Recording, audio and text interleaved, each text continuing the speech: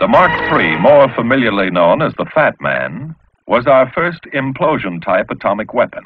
An improvement of the Mark III, the Mark IV, developed after World War II, the Mark V has a built-in mechanism to perform the insertion of the capsule and the cord high explosive. The need for a tactical weapon led to the development of the Mark VII.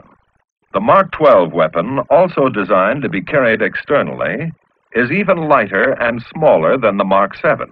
The Mark IX artillery-fired atomic projectile is for use in the Army's 280mm gun.